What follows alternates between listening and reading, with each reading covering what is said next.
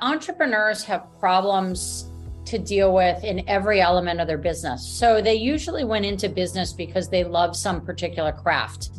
And then they have a broader set of business challenges, yet they're often understaffed in order to manage them. And so they're managing them themselves, or they're doing it with less staff than they'd like. And so they take on different roles that they might need. And the way that entrepreneurs, I find, are best served to learn is by listening to the experiences of others.